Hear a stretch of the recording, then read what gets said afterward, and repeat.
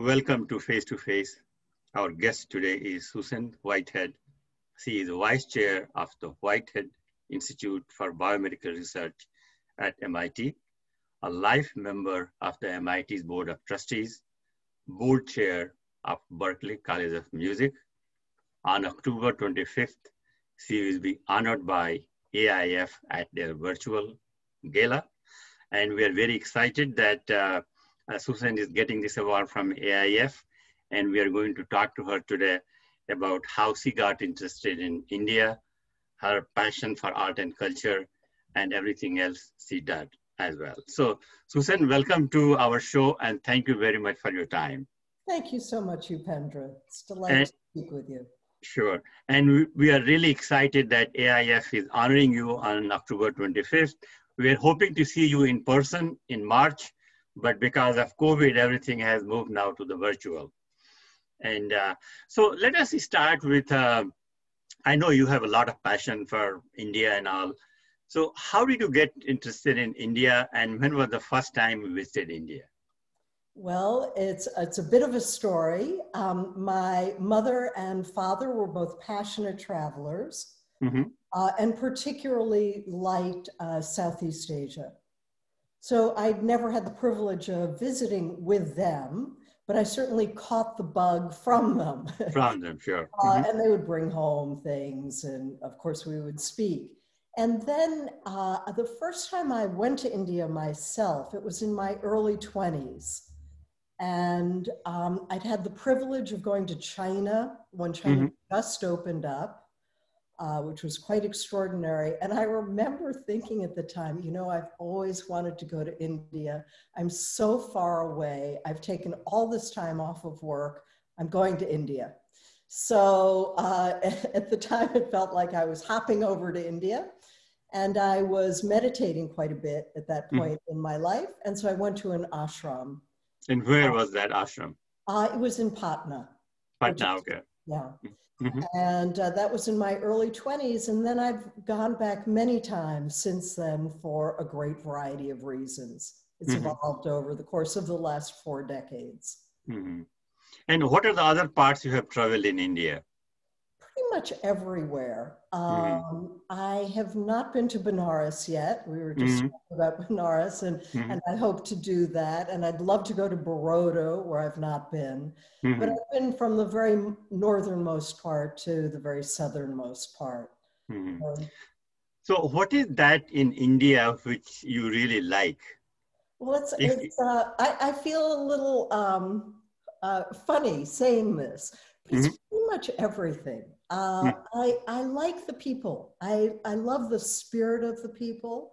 I love how spirit and beauty are embedded in everything. And it's a part of everyday life. It's incorporated into everything. I mean, that's quite un-American, actually. It's a completely different sensibility. And I really love how the very ancient is incorporated into the very contemporary. And wherever you go, it's sort of ancient and new simultaneously, young and old. But it's really the beauty in every form, from the statues to the colors. I find the people very beautiful in general. And it's just, you know, beauty is embedded everywhere. And that just spoke to my soul and my spirit. I love how puja is embedded in everyday life. Right, yeah, you start with that, end the day with that, sure. Yes, and I like how it's sort of all in. And I like the presence of families and the importance of family.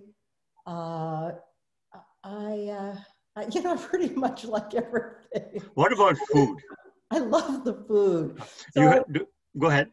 I have a funny story about it. Because, sure, tell us. You know, I like all the different cuisines, but I had not been to Calcutta since my very first trip over 40 years ago. And I had the pleasure of returning to Calcutta in the last couple of years. And I spent about a week there, and I just couldn't believe the food. I thought it was just fantastic, but it was like a cuisine I hadn't tasted for decades, and I loved it. Okay. Now, since you said that you like everything about India, have you watched any Bollywood movie or Yes, no? of course. Of course. Okay. Of Do you course. remember the name of the movie or? Well, I've seen a ton of them, and I'm not very good at names. Yeah, it's a difficult, Oh, sure. I Yeah. saw the recent one that made such a splash about a set in Rajasthan. Okay. Mm-hmm. Right, that was so controversial. And a friend of mine, actually somebody who's quite involved in AIF, Mm-hmm. just sent me a list of movies that I have Yeah. to see. So actually that was going to be my next question is, how did you get involved with the AIF and how did you get involved with AIF? Well, I have a very dear friend, a woman named Lucy Aptekar, Mm-hmm. who's an art consultant and art curator, Mm-hmm. also one of my best friends. And she was doing a project involving Tanjore painting Mm-hmm. from the south of India. Sure. And she and I would basically talk about it every day. And this was about 10 years ago. And she said to me one day, this is ridiculous. We talk about this every day. Why aren't we just working together on it? Mm-hmm. And so we started to work together on it. And at that point, she and I did, everything Indian Mm-hmm. in the States. And so we got to know AIF. I'd known one of the founders of AIF Mm-hmm. for quite some time, somebody who's involved in MIT, Victor Menezes, is a wonderful human being. Sure. Mm-hmm. And so we got to know AIF very well. And It's a great organization, sure. You know what I love about it, Upendra? Hmm. It was born out of a very serious disaster. Mm-hmm. The Gujarat earthquakes. Yes. And I loved how Bill Clinton spoke with his Indian friends and said, we need to do something.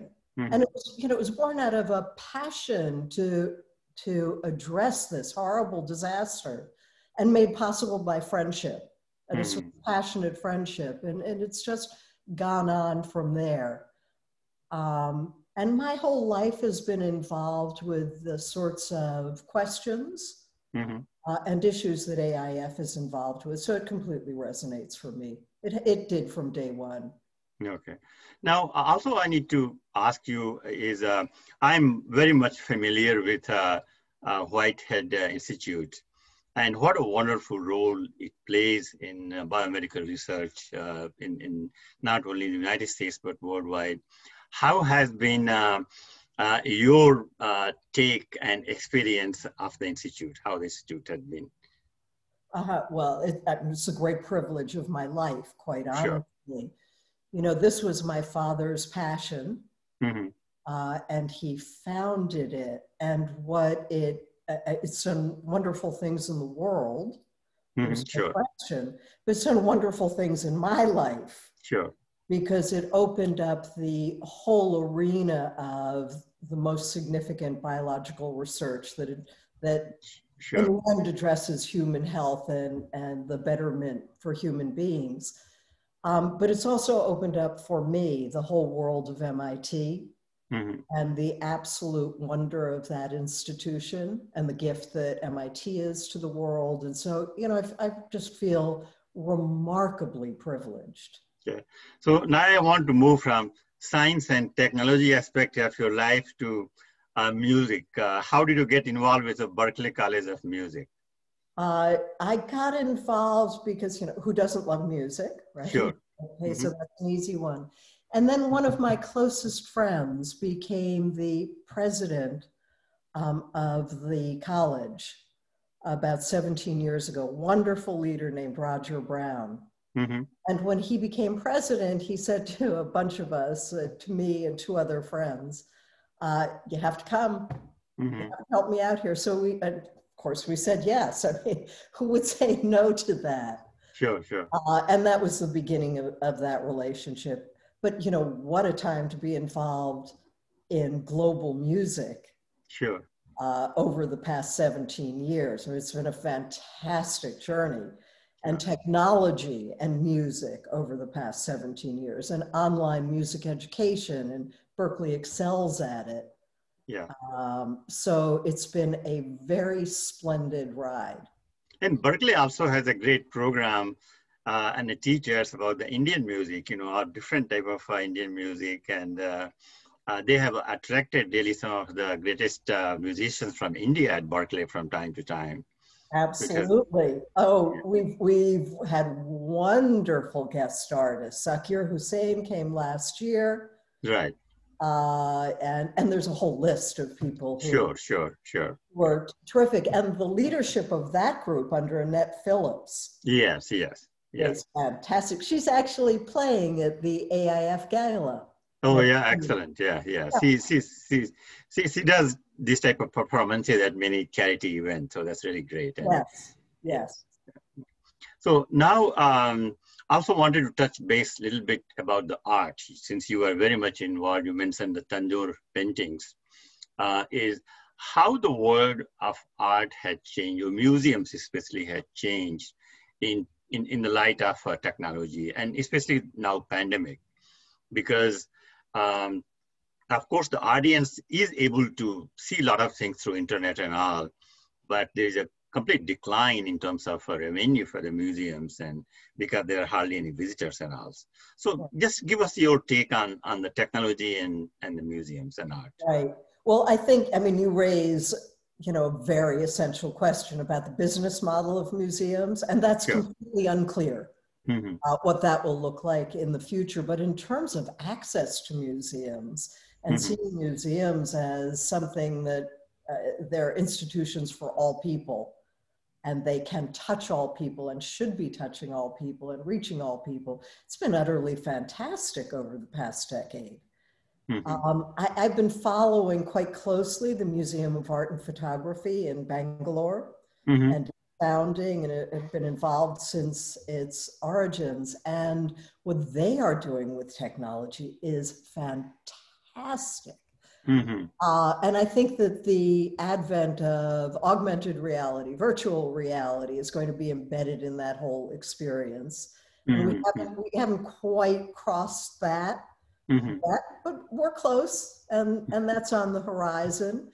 But MAP, Museum of Art and Photography, right now is doing a lot with holograms and digitizing their collection, making it possible to look at objects in the collection from 360-degree angles. It's alive, it's exciting. We're on the verge, we're entering a very exciting stage, and I don't think it's entirely clear, what the end points will be or the waypoints will be. But what a journey this is. Yeah, absolutely. And also, this pandemic has also changed the people's lifestyle, the thinking process and technology, and people are trying to figure it out. How has the pandemic affected your work or your passion? Well, it's been sort of a funny mix. I think we all have completely different experiences of this. It depends whether you're rich or you're poor, whether you're in a city or you're in the country, right? Depends whether you have children at home or you have vulnerable people at home. So I don't have children at home, grown up. And this has been a time that, has been, I'm embarrassed to say it, is sort of a gift to me of a little time to myself, not running around all the time. And so I can do things like go to a lot of webinars. And look at things and study things that I've wanted to forever, but they don't quite fit in so well in the ordinary life. I mean, it's a desperate time it's a desperate and painful, anxious time in the world. So, that mixes in as well, and AIF is involved with that. I had during this whole pandemic, I'm a big gardener. I just spend, if I can spend my entire life 24/7, I'll be just doing the gardening. So this time, for the first time in 25 years, I got dedicated fully myself to gardening, and what an amazing experience I had, really. I'm so happy for you. I did a little of that too. Yeah, okay. And It's fabulous. I mean, when have you ever been able to weed when you needed to weed and water whenever you needed to Right, water? right, yeah, exactly. Watch everything unfold. Sure, yeah. And this tiny piece of, the vegetable garden, for the entire summer, it fed 4 families. I'm not kidding. There is always something, and always, it was a good experience. Of course, it has, a lot of other, impact on business and other things like that. But that's okay. I think, hopefully we'll come out of this soon. Another topic I want to touch base with you is STEM, the role of the women. How do you look at them? Because since you deal with various spectrum of science and technology and music and art and culture, Right. how do you look at the, say, if I ask you to look and tell me about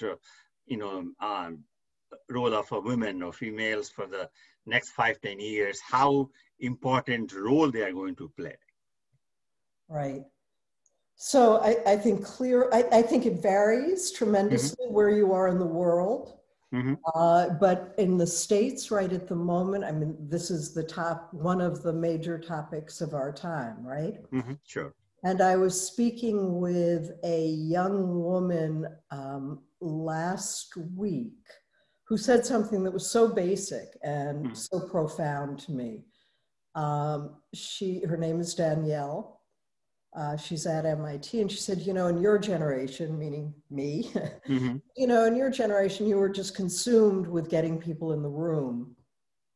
And she said, for my generation, Gen Z, we're consumed with what happens to you once you're in the room. And I thought that was just such a simple, direct, great reframe. And I believe it to be true. And it sounds absolutely right to me. I think it's an enormously complex question, and that's where we are. I mean, I've always felt with any kind of social movement or social change of a fundamental nature in a culture, you pick the low-hanging fruit, the obvious, and you address that really frontally. And I think that we have gone through and are still going through that stage, and now it's a little more complex and subtle with what happens to you when you're in that room. And so I think that we're going to continue to make progress. I know we will, and this generation is very dedicated to that progress. Sure, yeah, absolutely. Yeah, yes. I mean, in a way that's quite different from our generation, feels different. Sure. Feels much more real and essential to them. And so, I mean, it's essential.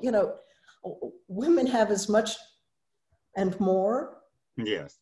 And also, they are very clear-headed. They have a lot of passion. Actually, I shouldn't say, but I'm going to say it anyway, is during this primary elections, my daughter, this is her the last year in high school. She, just in 5 minutes, she was able to change my mind for whom should I vote. Very clear, this is what exactly she wants, this is what is exactly happening in the world. Right. And then I asked her, and she said the same thing, her friends are doing the same thing. They're talking to their parents and all this stuff. So we have a very exciting generation coming up who is very much passionate about what is happening around us and in the world. And it seems that future looks really good. We will hit some bumps here and there, but I think now coming back to you, you mentioned earlier that good for you. Congratulate your daughter. That's powerful. Thank you. So you said that your parents had a tremendous impact on you in terms of when it came to traveling and all. Did you travel with them to India with them or no? Never, and I really regret that I didn't. I'm just really sorry that we didn't do that. Again, it was a very different era. Sure. And when they were traveling, I was mostly in high school, and then I was off building my own career as a young lawyer. But I regret that we didn't do that together, because that is the part of the world that resonated for them. And that they were most excited about. Wouldn't that have been wonderful to share it with them? Yeah, yeah. Did they? I'm just curious. Did they tell you any story about India, or any good travel story which impacted you? Not that I can recall. I just recall the feeling. Okay. And the excitement. And I do remember when my mother had traveled a trip to Pakistan, and she came back and talked about the beauty in a way that I'll never forget. I mean, it was, she felt transformed and elevated. She just couldn't get over the beauty that she had witnessed and lived within. And wouldn't that have been great to see with her? Sure, yeah, absolutely. Yes, yeah, yeah. And, you know, sometimes as we age, we always go back to the childhood and see, you know, where we are. And finally we realize, oh my God, I wish we had done this, we had done that, you know. But anyway, what about your children? Are they